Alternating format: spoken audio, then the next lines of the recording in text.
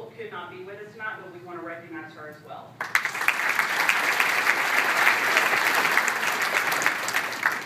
So what makes these three District Teacher of the Year material? Let's watch the video and find out.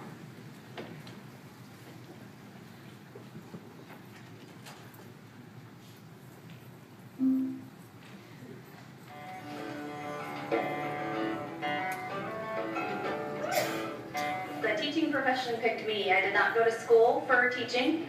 I was a business major, and a friend of mine said, you know, you're great with kids, you're really good at coaching, and so I was like, you know, maybe I'll give it a try. So I was a substitute teacher for Pflugerville ISD, then I was hired on as a teaching assistant, got my alternative certification, and now I'm a teacher. Teacher of the Year has many qualities. You have to be dedicated, you have to have perseverance, and you have to be organized. And Nicole is all those things. Nicole is in a position where her day is never the same, and most teachers' days aren't the same, but she's a written teacher, and so one thing in the morning can make her day completely different day to day, and she has a unique set of skills, and she works with a unique set of students, and every day is a new day, but I'm always amazed at how she can hold her kids to task, no matter what's happening. The best thing about being a teacher is kids.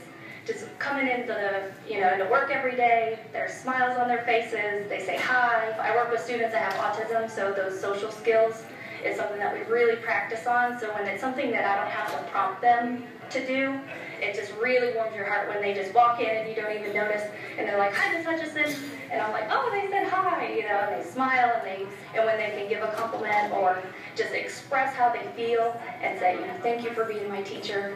It's just, oh gosh, it almost, gives me chills. I have chills right now. It's the kids that, make us want to be teachers, and especially for us.